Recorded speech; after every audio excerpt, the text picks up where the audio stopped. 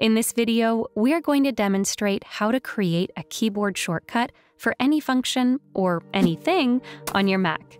Let us begin. Mac has built-in keyboard shortcuts that developers have added, like Command and Spacebar to open Spotlight. But it's possible to create a shortcut for anything you like from any app. The only thing you'll need to know is the exact name of the menu command that you want to add. To create a keyboard shortcut, open System Settings by clicking on the Apple logo in the top left corner and selecting it from the drop-down menu. Now, once open, navigate to Keyboard.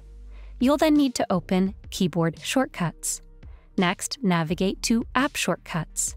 You'll need to hit the Add icon and select the application you want to create a shortcut. Now, enter the menu command and enter the combination of keys you want to use for the shortcut. The dialog box will record the exact combination and your custom keyboard shortcut has been created. You can also change other functions, such as accessing the Launchpad by creating a custom keyboard shortcut. Once done, click on Done, and you're done. Having mastered the technique of creating custom keyboard shortcuts on Mac, why not elevate your tech skills further?